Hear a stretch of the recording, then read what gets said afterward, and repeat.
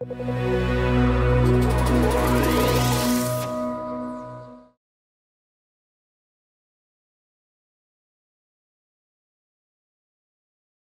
evening, ladies and gentlemen, and thanks for coming here to Thomson Reuters at Canary Wharf. If you had to come from the city and fight the evening commuters, I'm sorry. It wasn't a pleasant journey, but I'm glad you all made it. It's great to have you all here at what is the first of a series of legal debates that we're hosting going forward after today. My name is Jan Koos Geesink. I'm the Managing Director of Thomson Reuters for the legal business here in the UK. And I admit unashamedly that my background with the company was with Reuters originally, and this format is somewhat stolen from a great format in Reuters, which is the Newsmaker series. And I think these series could become an equally fantastic series in the market.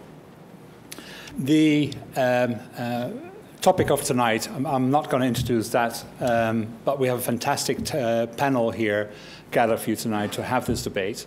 And my only job now is to introduce the chair of this debate, which is Reuters editor-at-large, Axel Threlfall, who will be your chair for the evening.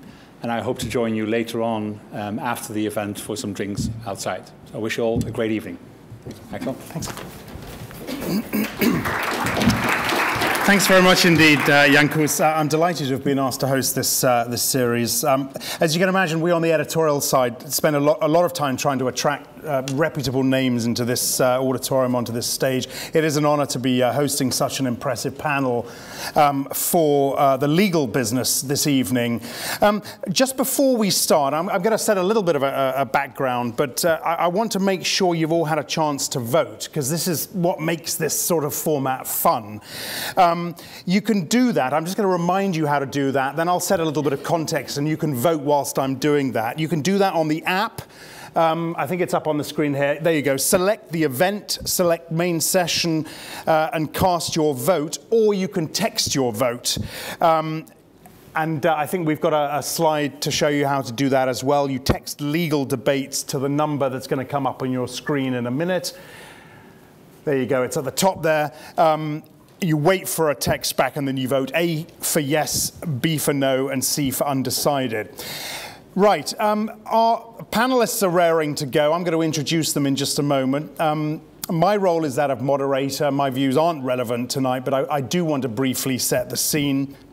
The motion, don't free citizens need the right to be forgotten? Clearly a timely subject in this age when nothing really fades away on its own. And a subject that has inevitably stoked huge debate about competing freedoms. I'm sure most of you are familiar with last May's landmark ruling from the ECJ, the European Court of Justice. Very quick recap. The court decided that internet companies can indeed be made to remove inadequate, irrelevant, or excessive personal information from search engines. Now, that ruling has unsurprisingly sparked widespread debate among free speech advocates and supporters of privacy rights. The former have called it, among other things, unrealistic and naive, little more than censorship, akin to marching into a library and forcing search engines to pulp books. The latter have called it, again, among other things, a forward-looking decision which actually strengthens press freedom and a clear victory for the protection of personal data of Europeans. And this last point is important, made by the EC's Vice President, Viviane Reding. At the beginning of this month, a panel appointed by Google to advise on the implementation of the ruling, the ECJ's ruling, backed the company's views that links be removed only from websites in Europe. This is no doubt something we will get onto tonight. That, of course, puts Google at odds with the EU's data protection regulators, who said at the end of last year Google should remove links worldwide. Now, we've gone with a debate format for this series. It injects a little bit of friction into the proceedings. As I said, it also means you can vote on who you think has argued their case more convincingly. We're going to alternate our speakers for and against, before we open it up to Q&A. Ahead of closing statements, and then your chance to vote again, and we'll see to what extent you have been swayed. I do want to make one short announcement at this point. Peter Barron from Google, on the end there, who is, let me put it like this, siding with Sir David Omand, has pointed out that despite, or wants me to point out that despite his company's opposition to the right to be forgotten in the run-up to the ruling, he does accept both sides of the argument, and Google is now getting on with the job of compliance. And he will talk a little bit about that as well. I saw this great quote, actually, in the New Yorker last September. And here's the quote from a young Google lawyer, David Price, who said, "After the decision, we all made frowny faces, but then we got down to work." Came from one of your lawyers, Peter. Right, let's get to the results of the pre-debate, see where you stand on this. There you go. The yeses, i.e. that free citizens do indeed have the right to be forgotten, were at 50. It was 57, we're down to 53. The no's, that they don't, at 27, and the undecideds are at 20%. So a lot to play for over the next hour. As I said, you'll get another chance to vote after we've heard from our speakers. They'll each get 8 to 10 uninterrupted minutes. First up, arguing for the motion. So a yes, free citizens do need the right to be forgotten. Geoffrey Robertson, QC. Geoffrey is founder and joint head of Doughty Street Chambers, well-known human rights barrister, academic, author and broadcaster. Geoffrey, 8 to 10 minutes. The floor is yours. 10 minutes. 10 minutes. And we'll try and Here we stop go. And I've got reset, start. This is crazy. All right. Let me ask you a question. Why is privacy a value that calls for protection under every human rights treaty ever devised?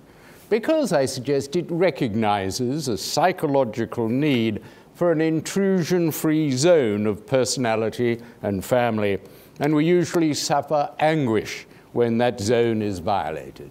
So, in civilized countries, free citizens are entitled to a right to be let alone, to live some part of their life behind a door marked "Do Not Disturb." This doesn't mean in any literal sense a right to be forgotten, unless you want to be a hermit. But it boils down in modern law to a right to have a measure of control over information collected about you and presented to the world at large for profit, the profit of internet data dispensers like Google. That right must be balanced with the free speech right to communicate information and with the genuine public interest of the world at large in learning about powerful people. But what is left after that balancing exercise is a core right to correct and, if necessary, to remove information that is false or irrelevant, peddled for profit by purveyors of internet data. Now, the first demand for privacy rights came from Warren and Brandeis in 1890, worried by developments of new technology, developments of photography and the tabloid press, that kicked off a development of privacy rights in America, notwithstanding the First Amendment, to stop unconscionable invasions, publication without consent of private photographs or X-rays or medical records, and ultimately, of course, Roe against Wade, which secured a woman's right to abortion. In Britain, John Wilkes had an early triumph over state snoopers who collected data in bulk without lawful warrants, George III's equivalent of David Ormrod. But that was 250 years ago. In 1964, a compassionate Lord Chancellor, Gerald Gardner, guided the Rehabilitation of Offenders Act onto the statute book, a right of citizens to live down the peccadilloes of their youth, not to have held against them crimes for which they'd long before atoned. John Lennon and Stephen Fry were able to use the act to obtain visas to pursue their career in the United States. Minor offenders had their crimes forgotten and lived to be a credit to their professions, including a former DPP whose cannabis possession as a student was ruled to be no bar to his appointment. Well, in 1984, we had the Data Protection Act, the result of a Europe-wide concern about new technologies, again, especially computers, and the damaging activities of credit agencies with no checks on the accuracy of information they were disseminating.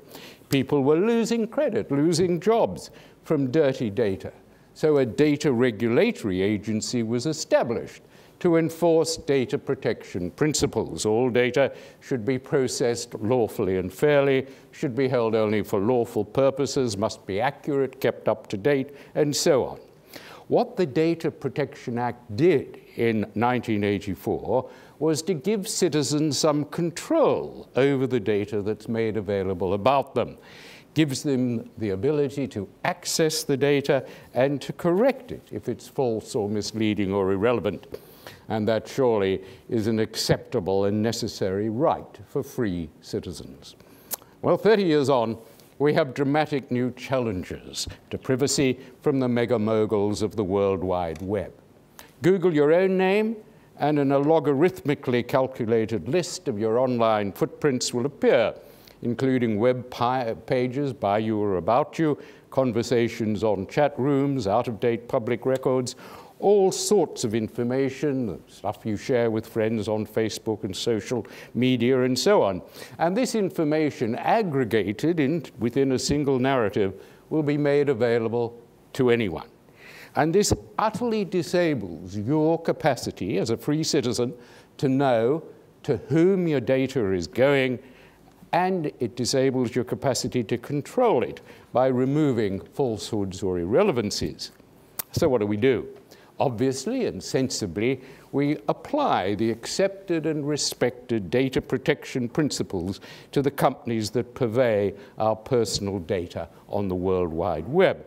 And that's precisely what the European Court of Justice did in the Google case. For all the hysterical criticism from self-interested purveyors of this biographical minestrone, it really was a logical and principled decision. First, it rejected Google's main claim that it was outside the European directive because it wasn't a data processor. It didn't process data. Well, maybe the Pope is not a Catholic and bears don't leave droppings in the woods.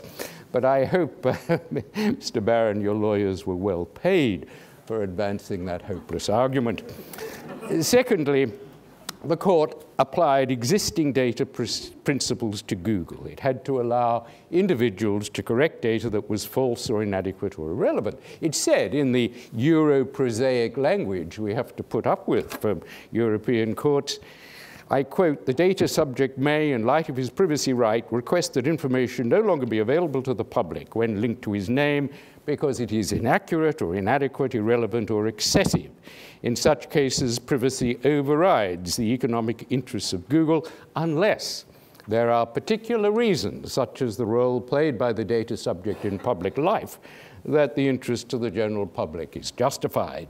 So, is there anything wrong with that decision? It gives free citizens some right to control their own personal information by removing lies and irrelevancies, unless they're persons of public interest, in which case all information is deemed relevant.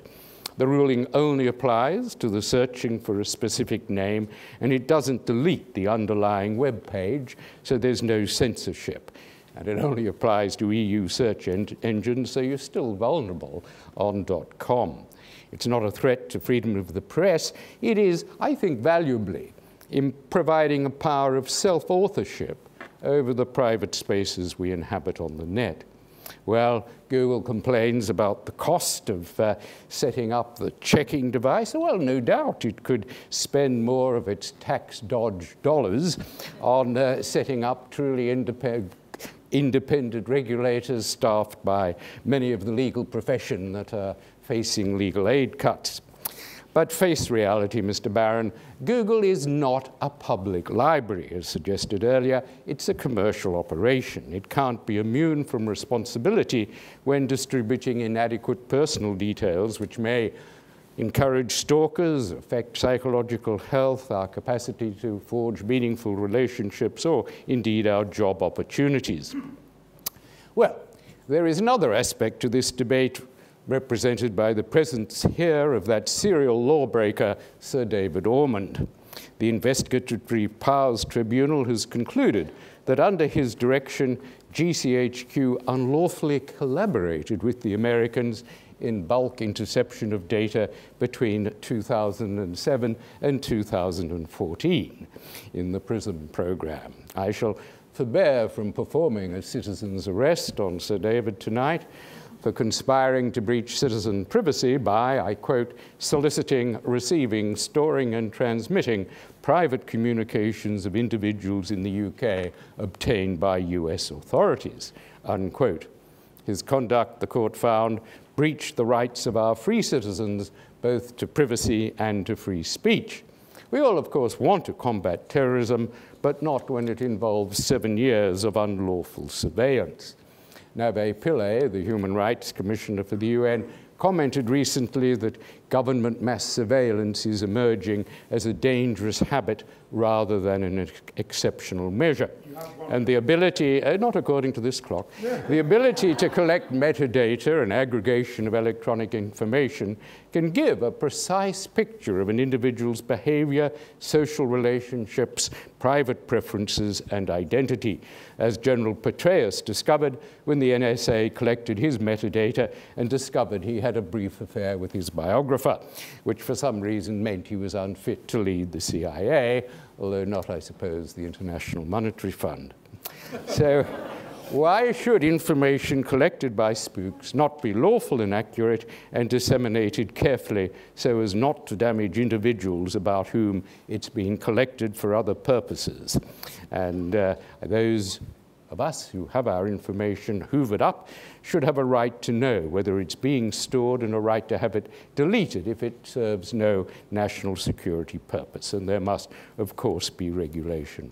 So to conclude, free citizens, to be truly free, need, for their humanity, their personality, their psyche, a right to private life. In a metadated world where so much of their personal history can be exposed to public view for the profit of data banks or used secretly in damaging ways by the intelligence service, the law should provide them with some control over the stories told about them. The right, obviously, to consign falsehoods to oblivion, to remove malicious gossip and rumor, the right to correct misrepresentation and to clarify false impressions, the right to feel confident, especially in respect of police and national security data, that this is being collected fairly and lawfully. There will always be public interest exceptions, and they are. The so-called right to be forgotten is really a right to be remembered appropriately, so you can be judged for what you are, not for what malicious people think you are, or even what you may once have been. That seems to us a necessary attribute of every free citizen. Thank you. Thank you very much indeed, Geoffrey. We can always count on Geoffrey to stir things up and run a little bit over time, 2 minutes over time. Sir David Omand, former director, GCHQ, is up next. Sir David is now visiting professor at the War Studies Department, King's College London. You have 10 minutes. Thank you. Well, good evening. I'm very sorry that Geoffrey did not conduct a citizen's arrest on that matter, because had he done so, I would have sued him and I would have gained a great deal of money, because I left GCHQ in 1998 before PRISM was even conceived of. And whilst I'm at it, Geoffrey's misrepresentation of the recent IPT judgment is so gross that I'm afraid it invites me to say to you that you should disregard most of his arguments. Because what the IPT said, of course, was that the surveillance currently being carried out by GCHQ is perfectly lawful, is entirely consistent with the Europe ECHR Article 8 and 10, and indeed does not amount to mass surveillance. What they did say, very sensibly, was that the government has a responsibility to explain how it works, and the case in point, 2 paragraphs of caveats, of safeguards, which apply when an analyst wishes to access American data about people in the British Islands. Those safeguards should have been explained to the public, and they weren't. And that puts GCHQ, or the Home Office, in technical breach. But the surveillance itself was entirely lawful. So, the right to be forgotten. Could it ever be a right to be added to the other fundamental and vital rights in our Human Rights Act, in the ECHR, in the UN Declaration? That would be a very big and, as I will hope to demonstrate to you, pointless ambition. Is it to be an absolute right, like the right not to be tortured? That would mean I could require of anyone that they take down any information they host about me if I so choose. I assume not. Such a strong interpretation of the right to be forgotten would be impossible to enforce and technically extremely difficult, if not impossible, to implement. How, for example, could I keep track of every photograph of me posted online by somebody else? Does every hoster of a blog that mentions me or Geoffrey have to clean out its databases at my request? So we're not talking about an absolute right, clearly. We could alternatively consider a qualified right on the lines of the right to personal privacy, as Geoffrey has suggested. But the right to privacy is about personal, unpublished information. Erasure of obvious personal data, such as bank account details, when requested by the data subject. That's fine. That's absolutely fine by me. But the so-called right to be forgotten isn't about that. It's about information that is on the public record. And that's where the problems start. So I'm afraid I must ask you to disregard most of Geoffrey's arguments because they're about data protection. And we're not talking about data protection here. We're talking about a right to be forgotten in respect of information that's in the public domain. Now, if you think about the fundamental physics of this for a moment, you can see what a nonsense such a right would create. If you knock an egg off the table, it falls to the ground and breaks. There's an arrow of time in the universe called entropy. The odds against being able to unscramble the egg and put it back together are more than astronomical. The event has happened. It cannot be unhappened. It has become a cliche to talk of the flap of a butterfly's wing in Amazonia triggering a tropical storm in China. But the fact is, the digital world, data connects. Now, hold that thought in your mind for a moment and just think about the future we're just entering.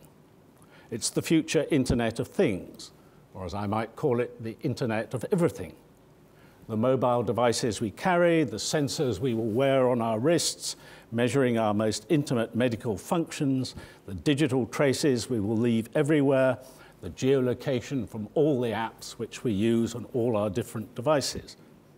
Most of that information would be caught by the current definition of personal data because it relates to a living individual who can be identified with enough care from that data if taken together with other data that could be accessed. Our very presence in the world of the future changes the digital totality, and you can't rewrite history to erase all those traces. What you can do, and what we should do, and what the legal minds in the audience should turn themselves to, is to limit the harm that such data can do. Clearly, it will provide us with huge benefits, but we must also watch for the harms. And that's the approach of legislation on rehabilitation of offenders. Perhaps we should be thinking about some further law of torts in the digital world. But that's not a right to be forgotten. You could, of course, interpret the so-called right just to mean to repackage my existing ability to have taken down defamatory and incorrect personal data about myself. And at points, Geoffrey, I think, that's really what he was talking about. But Google already comply with delete requests when the material violates copyright or is defamatory. Nor would it be that hard for them to give priority to requests relating, for example, to material posted by children. But once you start to think about it as a capital R right and interpret it rigorously, as Commissioner Viviane Reding seemed to advocate during the debates on the draft regulation, such a qualified right runs quickly into a head-on clash with the media, a clash with the First Amendment to the US Constitution, journalistic independence. It is marching into a library and insisting at least the book index is pulped. Now, I suspect we would not have heard anything further about this so-called right, were it not for the ECJ's Google Spain decision, which allowed the lawyer, Mario Costella Gonzalez, to remove references to his earlier financial difficulties from an index of search results. Now, this is to read the right to be forgotten as the right not to be indexed, or more accurately, you might say, a right to make European investigative journalists work harder. The information about the Spanish lawyer, which is a matter of public record, remember my point about the smashed egg, it's there, it's happened, it has changed the world. It's on the public record, it remains on the public record, it can be referred to at any stage by anyone. However, search engines in Europe, but not of course the United States or elsewhere, cannot point to the information if somebody is able to show that it's outdated and of little current relevance. So this approach, this so-called right to be forgotten, protects privacy in a rather, if you like, old-fashioned way. It throws up tedious obstacles in the way of seekers after information, obstacles that are not sufficient to prevent discovery, but I would concede might, I suppose, discourage frivolous searches. The original information about the Spanish lawyer, which appeared in the archives of the newspaper, remains online. Is that really what we're talking about when we talk about a right to be forgotten? And as I've mentioned, this restriction, this right, only applies to certain European internet domains. 1 minute ago. .es, for example, and so has virtually no effect on the ability of somebody finding the information via google.com. I will also mention that it means that any service provided to European consumers, wherever based in the world, will fall under European law, just inviting difficult clashes of jurisdictions. You've got to ask, given the nature of the digital world, what are the conditions under which such a right can be set aside? How would you define those conditions? Who judges the public interest in the information? Google? What is the burden of proof? Does the internet search engine owner also, as the latest draft of the EU directive says, have to be responsible for the erasure of personal data posted by a third party but accessed through the search engine? The right to be forgotten will complicate the work of search engine, and maybe some of them will just acquiesce in the request and just take it down because it's cheaper to do that, in which case we have really breached Article 10 freedom of expression rights. Or maybe the company will duck and refer all the cases to the local information commissioner, creating a bureaucratic nightmare. I hope I've said enough to convince you that to introduce a right to be forgotten is to make law by slogan. It is not yet thought through. We would come to regret it. Thank you very much indeed. Joshua Rozenberg is one of Britain's best-known commentators on the law. He's the presenter of Law in Action, a programme he launched in 1984. Joshua is arguing for the motion. You have 10 minutes, Joshua, starting now. I'd like to begin with an example. I thought quite carefully about whether to tell you about this for reasons which I think will become clear very soon. Quite a long time ago, I was having a meal in a public place with a woman. I was recognised by somebody, and the next thing that I knew was that a journalist had written a rather nasty piece about me and the woman in a newspaper. I did a quick search for this story the other day, and it's still there. I didn't search on Google, I searched on the newspaper's own website. You will realise that I'm not telling you very much about it because the essential facts of the story are perfectly true, but for reasons that I don't want to go into, I rather wish that the fact that I had had this meal with this woman on this occasion at this particular place had not been made public. You can take it from me that I regarded it as an invasion of my privacy, and so did the woman that I was having a meal with. Now, I had chosen to do a public job, which meant that I would be recognized by some people. I used to be on television regularly when broadcast television was the main news medium. And in one sense, I just wanted this particular meal to be forgotten, but it never will be. Now, I want to begin by defining my terms. This is a debate, and I have got to persuade you that free citizens need the right to be forgotten. Take off the word don't, we say yes they do. Free citizens do need the right to be forgotten.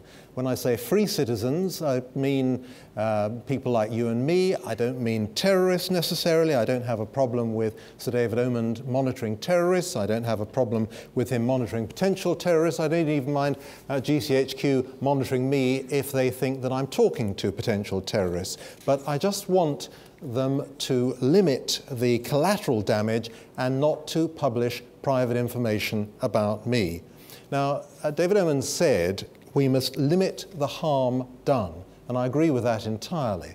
He gave the example of the Rehabilitation of Offenders Act. The Rehabilitation of Offenders Act means that if you have done something minor in your youth, committed some minor offence, then after a period of time, that can be forgotten about. It doesn't mean that you didn't do it, but it does mean that it can't be reported. And that's the sort of thing that we are seeking when we argue for the right to be forgotten.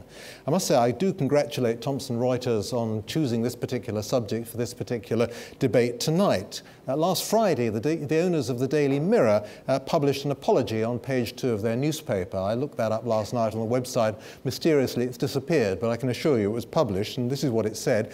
Some years ago, voicemails left on certain people's phones were unlawfully accessed, and in many cases, the information obtained was used in stories in our national newspapers. That's the Daily Mirror, the Sunday Mirror, and the Sunday People.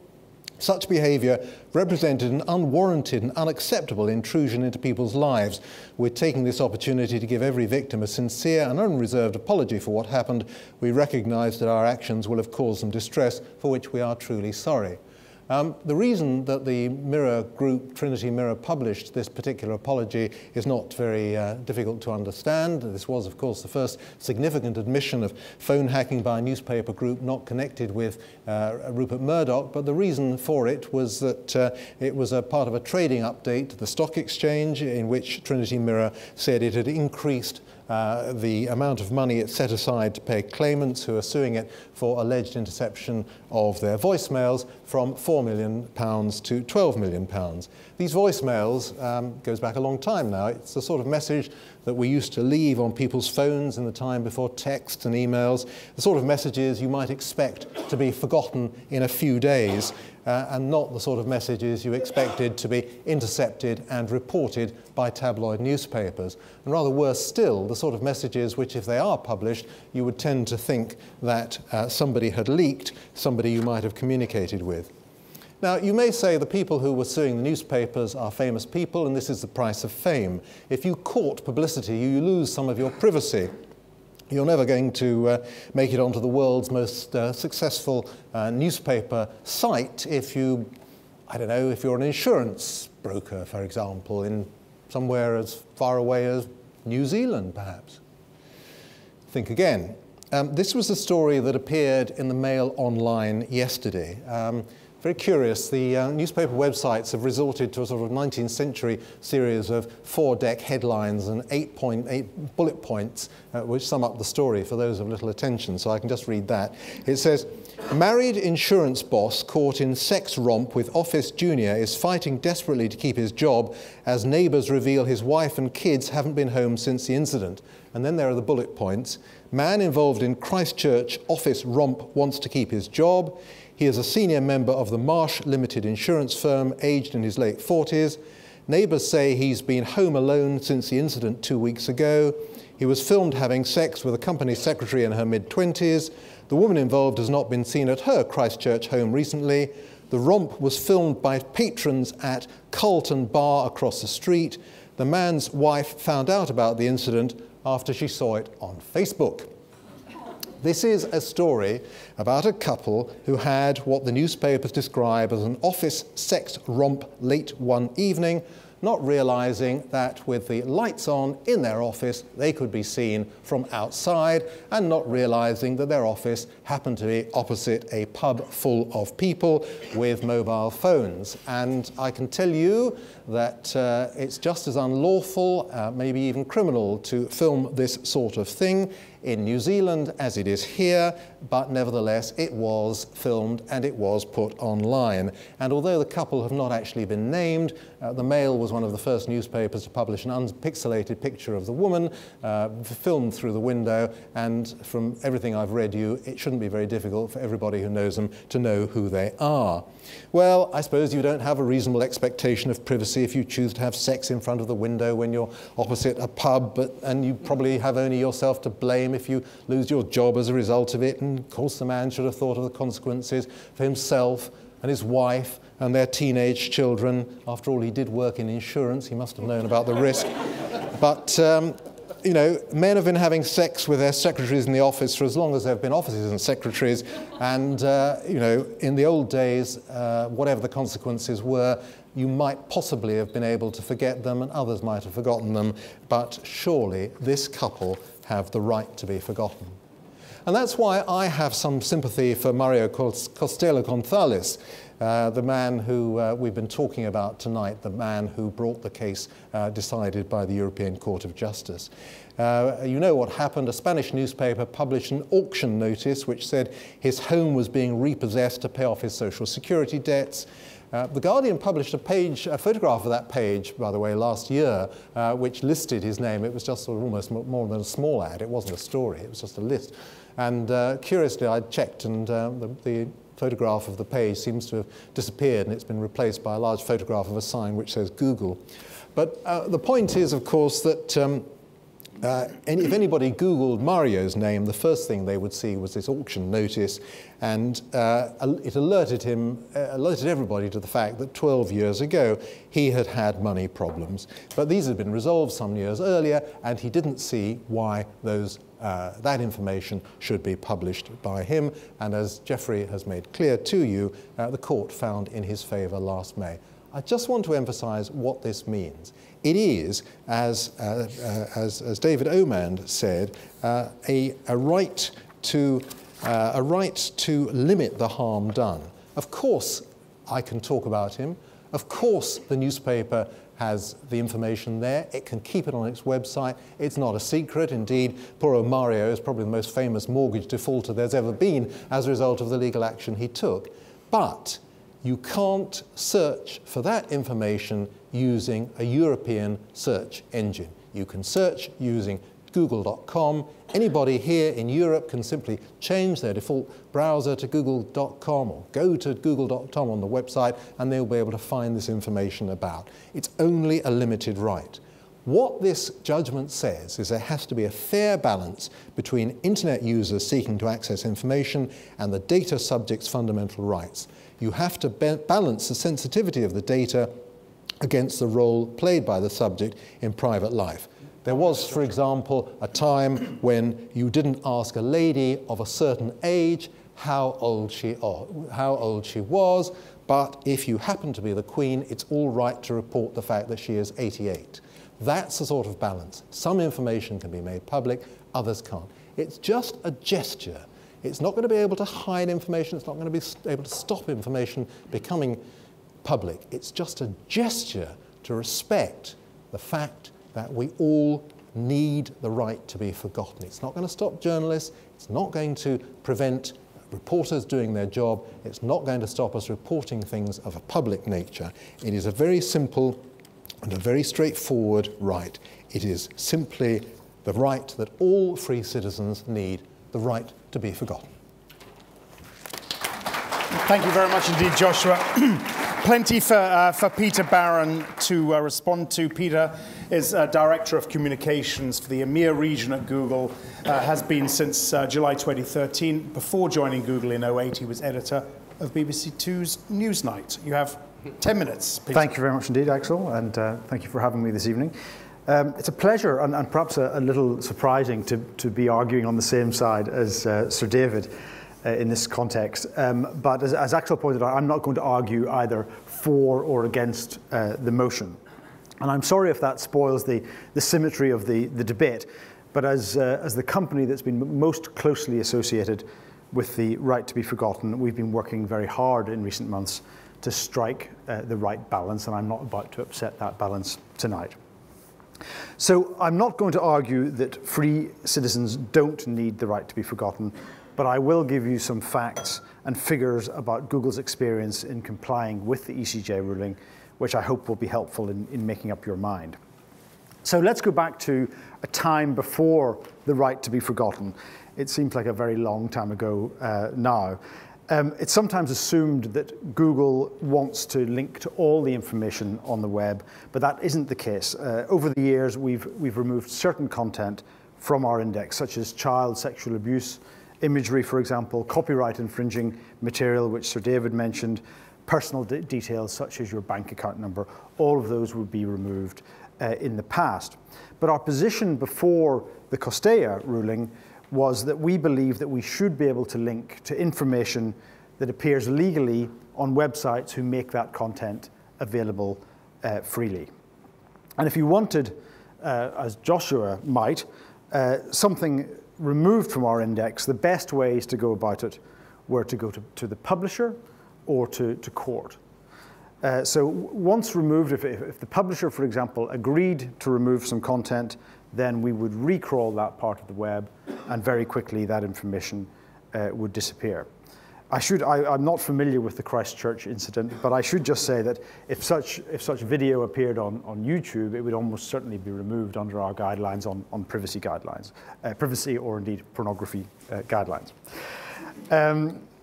The ECJ ruling in May changed everything, of course. That ruling said that European citizens have the right to ask search engines like Google to delist web pages on a search for their name if that content is deemed, as Geoffrey said, irrelevant or out of date, even if that content is published legally and is completely true. So we didn't exactly welcome the ruling, but we did respect the court's decision, and we knuckled down to complying with it efficiently and as responsibly as we could. And we hired scores of paralegal assistants to help our lawyers, and they've been working full-time on this since last May. And just to give you a sense of the scale of it, we've received around 217,000 requests involving 785,000 separate URLs, and we've removed about 40% and rejected just under 60% of those requests. So any European citizen now has the right to request the right to be forgotten, but of course they don't actually have the right to be forgotten, not all of them. If a public interest is involved, if, for example, you've been convicted of a serious crime or you're a surgeon who botched an operation, then your request will be rejected. And if you're a public figure, who may, of course, want the right to be forgotten, and certainly plenty of public figures have requested it, the court was very clear that there is no such right. So I'm sorry, Joshua, that I suspect would apply to you. Many of the requests so far have been very straightforward, a clear-cut accept or reject, but others raise some very complex legal and ethical questions. So some examples, in Italy, for example, we received multiple requests from an individual who asked us to remove 20 links to recent articles about his arrest for financial crimes committed in a professional capacity. We didn't remove those pages from search results. In Germany, on the other hand, a victim of rape asked us to remove a link to a newspaper article about that crime.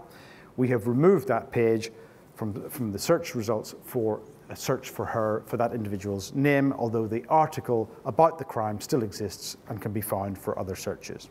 So those seem like straightforward cases, remove and reject, but there are many grey areas. What about news stories about convictions that are now spent? What about comments that were left willingly on a website at the time but are now regretted? What about an interview freely given about sexual proclivities that the interviewee now wishes he hadn't taken part in? I think that means the interview rather than the sexual proclivities. These are complicated decisions that would in the past have been extensively examined in the courts. How do you judge public interest? When determining that, we've taken into account a number of factors, such as whether the content relates to a politician, a celebrity, another public figure, whether it comes from a reputable news source, whether it involves professional conduct that might be relevant to consumers. But these are our judgment calls, and we wanted independent input. So in recent months, we have been seeking more guidance about how best to comply with the ruling, given that we never expected or wanted to be in the position to make these judgments. In November, the European Data Protection Authorities gave us their guidance, and there is much that we can and do agree with. In fact, their guidance, in most cases, is very close to what we've already been doing. And we also put together an advisory council of highly qualified, independent experts with backgrounds in privacy regulation, in free expression, in journalism, to help inform our compliance process and promote a debate about these issues. Over a 6-month period, they met in 7 cities with 55 experts and had more than 30 hours of debate on these issues in public. They were independent, they weren't paid by Google, they wrote their report, not us, and they were free to reach a consensus or indeed to dissent from the consensus view. And indeed they did dissent on some occasions from the consensus view. So it's not black and white, but for us it's been a very valuable part of the process of complying with the ruling. And just before I finish, I should try to clear up 1 or 2 myths surrounding the way we've dealt with the ECJ ruling. The most well-known is probably the Robert Peston case, which happened just as we started making removals. And myth number 1 about this is that it was suggested that early in the process, a juicy story was made available by Google to one of Britain's most high-profile journalists to demonstrate the problems with the ruling. And that was even suggested to me by the ICO, Chris Graham. I can assure him and you that that wasn't the case. It was pure chance. Myth number 2 was the conclusion that Robert jumped to, that a public figure, in this case a banker who had made a series of reckless investments, had made the request for removal, something that would clearly go against the public interest. In fact, the request had not been made by the banker, but by someone who'd left a comment on the original story and subsequently regretted it. The story itself was not removed from our index. As Robert said, it was not cast into oblivion. It will not appear only if you happen to type in the name of the person who left the comment. As Robert himself said, what Google has done is not quite the assault on public interest journalism that it might have seemed. And we've seen several such cases in recent months, misreported by newspapers, some involving paedophilia and murder, where newspapers jumped to the conclusion that the subject of the story, the wrongdoer, was the person who had requested removal, when in fact an entirely innocent person who was mentioned in the story was the person who'd made the request. Myth number 3, which many predicted at the outset, is that Google would simply agree to most requests for removal to save time and money. And of course that hasn't happened. Around about 60% of removal requests have been rejected. Every single request is considered by our teams. There's no automation involved. And if their judgment is challenged by the publisher, we will reconsider it. And if a mistake has been made, we will reinstate it. And nor has the predicted tsunami of appeals from complainants come to pass. Any complainant has the right to approach the Data Protection Authority if they're not happy with our decision. You've got 1 minute, Peter. Although publishers have no such right of appeal. So far, the number of appeals from more than 200,000 requests is just in the hundreds. So don't free citizens need the right to be forgotten? We certainly accept that there is an issue here to be addressed, as has been discussed tonight. For us, the whole process has been an exercise in learning and listening, and as Larry Page said at the beginning of the process, to try to see things from a more European perspective. So I'm not going to come down, disappointingly, one way or another on the motion. But one thing we have said from day one is that we think it's essential that we continue to have a proper debate on the right to be forgotten. So thank you for engaging in this debate. Thank you. Thank you very much indeed, Peter. Thank you very much to all our speakers. Those were the uninterrupted statements. I want to give you, I'm keeping an eye on the time, I want to give you a short window to ask what questions you have for our debaters before they then go into their closing 2 minutes. Let me see if I can kick us off then. I'm interested to ask both of you, actually. It's something I mentioned at the top, the Europe versus the rest of the world, the google.co.uk versus google.com. I picked this quote up, I forget where it was. This marks the beginning of the end of the global internet where everyone has access to the same information, and the beginning of an internet where there are national networks where decisions by governments dictate what people get access to. What do you think? That's overstated, that quote, but there is an issue. If in Europe we legislate through the regulation, the draft regulation that becomes law, then we have created a legal structure which gives this right for the information to be removed, to be unindexed or de-indexed, but only from Europe. Now, frankly, I can't see the point of that. I really can't. If you can just go on google.com and you'll find the unde-indexed material. I mean, I take Joshua's point, it's a gesture but we don't create rights for gestures. The point is we live in a civilized society. We live in Europe. We're Europeans. We have this right to control our own data. It doesn't matter if you can find it in America. But you're not controlling it because as Europeans, we have access to google.com.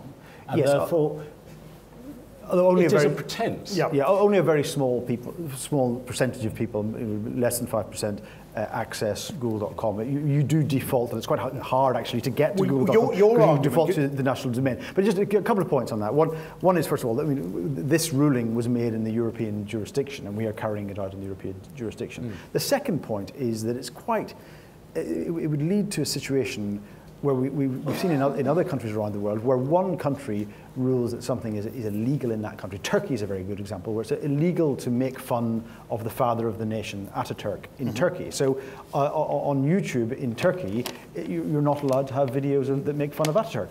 Absolutely fine, because that's the law in Turkey. But what the Turkish government said to us was, no, we want you to remove this everywhere in the world. And we said, well, we can't do that.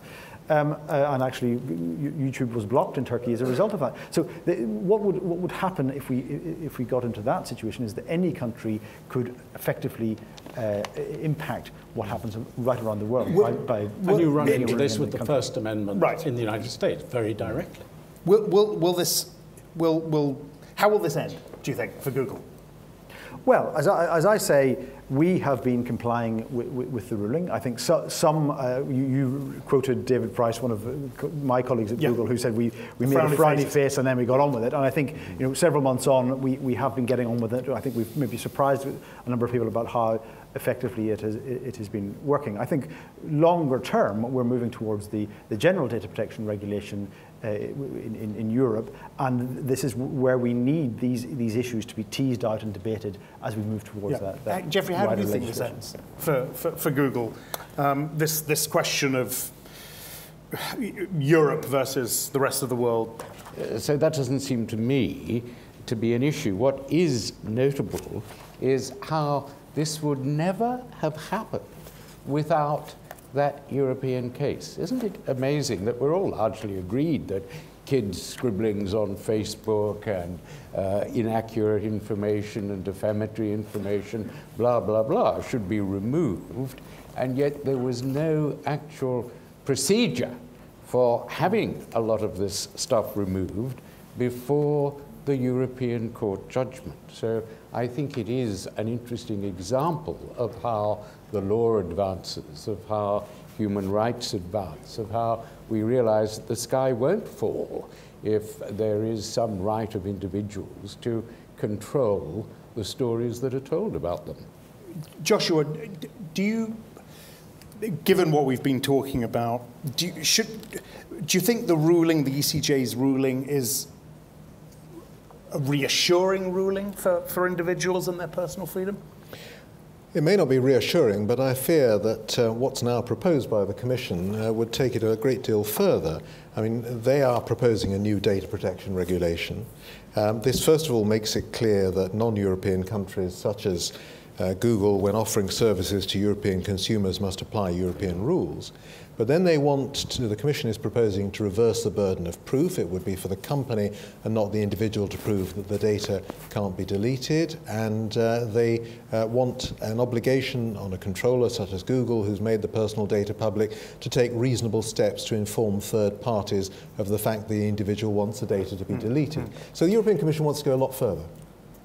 I mean, that's one of the things that worries me, that, for example, this third party would actually be very difficult in practice to make a third party's, for example, if an internet search engine provides a link to a third party's page, then does that party become responsible for the deletion of all their links? Right. But people posted by people who have no, completely independently. You're going to very quickly, I think, get into the problem that data that's true there, but perhaps is unflattering to the data subject, is then becomes a contention.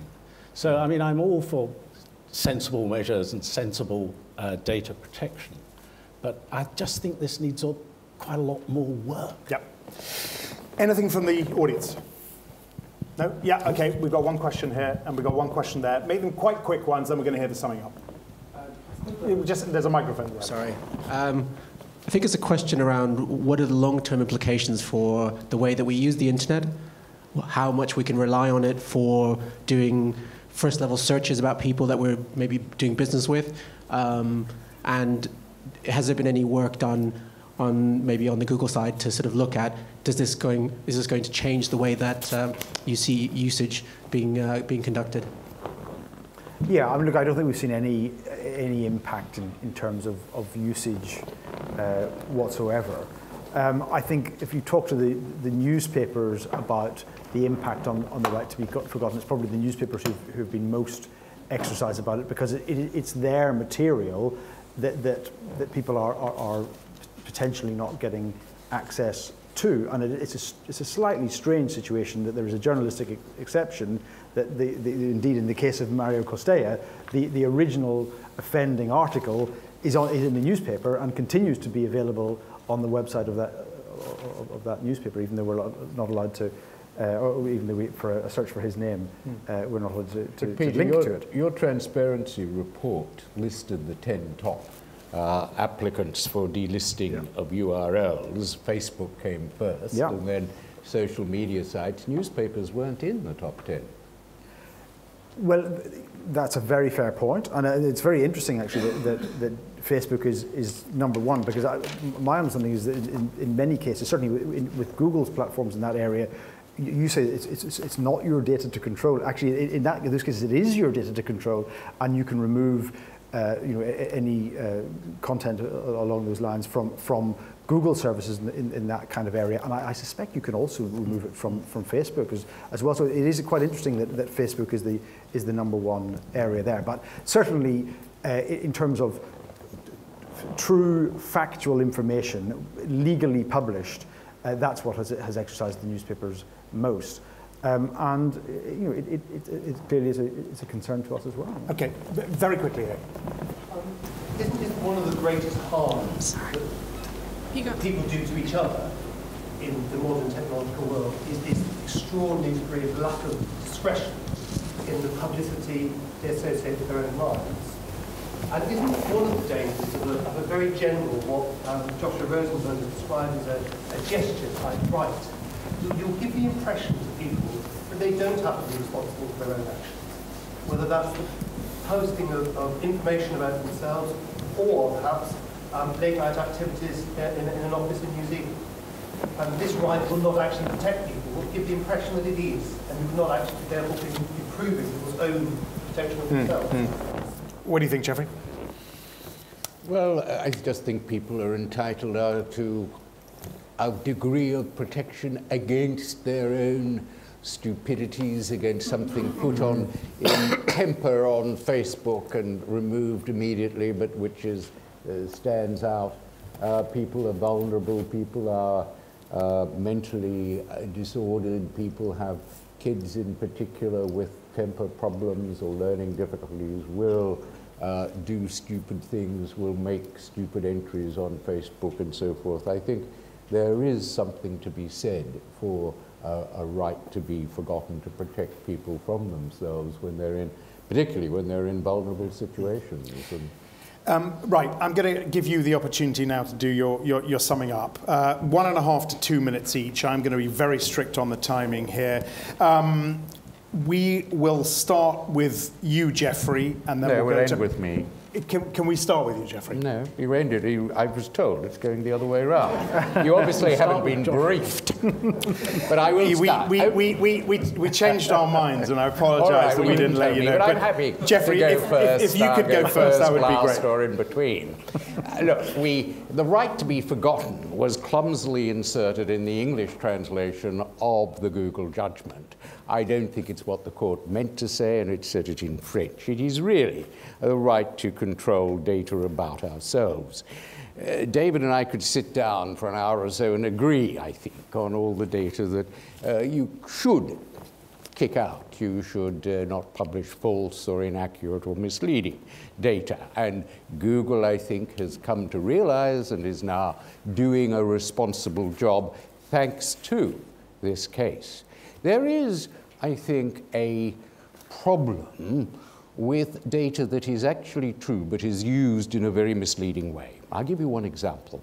I was doing a Radio 3 program a few years ago on choice of music, and the interviewer read the introduction, blah, blah, blah, and he performs, sells his books at Marxist literary festivals.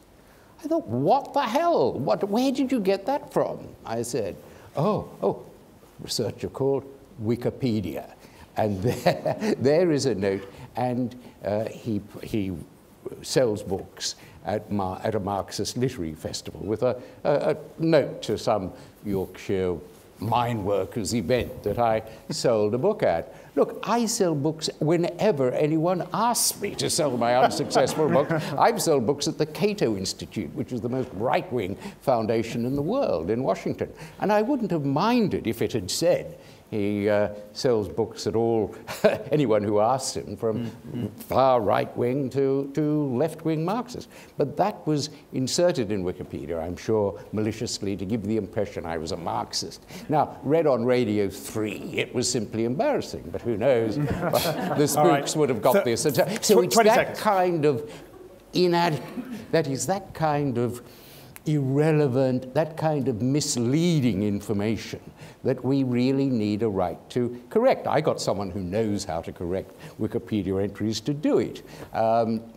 Now, at least, when this sort of thing happens, and something that has a kernel of truth, but is actually used in a way that gives a false impression, and now I have a right to, and as a free citizen, we all need that sort of right, that protection against distorted, perverted use of information that could be very damaging. All right. Geoffrey, thank you very much indeed. Peter Barron. Yeah, I think I would sort of step back a little bit and look at the wider picture in Europe and the wider sort of regulatory landscape. And there's a lot of concern in Europe at the moment about where the next phase of economic growth is going to come from. A lot of concern that Europe has fallen behind in the tech race, that it's American companies like Google and others who have been successful in this period, and where is the European Google or Facebook or Twitter? They haven't emerged yet, and there's a lot of governments around Europe who spend a lot of time thinking about how to stimulate that kind of environment that leads to tech success. Now, Geoffrey has rightly pointed out that Google has been able to deal with the consequences of the right to be forgotten, because we are a wealthy company, and we've managed to put in place scores of people to handle this huge caseload and handle it reasonably efficiently and responsibly. But ask the question about what happens when a new startup search engine goes into business in Europe. I was on a panel at ITN, I think, with Joshua a few months ago, and this question was asked to the Information Commissioner, Chris Graham, and his answer was, it will simply be a cost of business for new tech companies operating in Europe to deal with the right to be forgotten. So it's not an insignificant task, certainly that we've had to face, but what about the new company, perhaps with 15 or 30 staff, who these days could reach a global audience of billions of people? They will be saddled with the same task of dealing with the right to be forgotten. Right. So I think we need to think about that. Peter, thank you very much indeed. Joshua. Let me address the questions that we had from the audience. The question from over here was, it's really the fault of the individual who has sex in the office with the lights on. You're telling people they don't have to be responsible for themselves. Well, yes, in reality, those people are widely named and shamed. Their names may not be published, but everybody knows who they are. And in practice, in the real world, there's not much that can be done. The questioner over here says, you know, are we not going to be able to rely on the internet anymore? Well, we are, because this information is going to be made public. So all we're really proposing on this side of the argument is that there should be a gesture, that you should simply say, yes, people do need the right to be forgotten. Let me end with a vignette, a story about Justine Sacco. Do you know the story of Justine Sacco? She was the senior director of corporate communications at IAC, a huge American media and internet company. You may find that strange in view of what happened. She was traveling from New York to South Africa to see her family over Christmas just over a year ago. She tweeted about the indignities of travel. She complained about somebody on her plane who had BO. She complained about how chilly it was in London, cucumber sandwiches and bad teeth. And then just before she left for Cape Town, she tweeted, "Going to Africa, I hope I don't get AIDS. Just kidding, I'm white." Anyway, this message was sent to her 170 followers. It was picked up by somebody who has a great deal more. During the time she was on the plane to South Africa, oblivious to this, it was tweeted. When she arrived, her phone didn't stop ringing. She lost her job. She spent some time abroad trying to recuperate. She found another job. And finally, when approached by John Ronson, the author who wrote about all of this, she wouldn't talk to him about it because she said she had a new job in communications. Anything that puts the spotlight on me is a negative. And this is the final part of the story, and the one that addresses the gentleman over here. She revealed the hidden cost of what happened to her. She said to Ronson, "I'm single, so it's not like I can date because we Google everyone we might date. That's been taken away from me too. Free citizens do need the right to be forgotten." Thank you very much indeed, Joshua. And so Dave. Well, clearly there's quite a lot we agree on. Yeah, I think there is.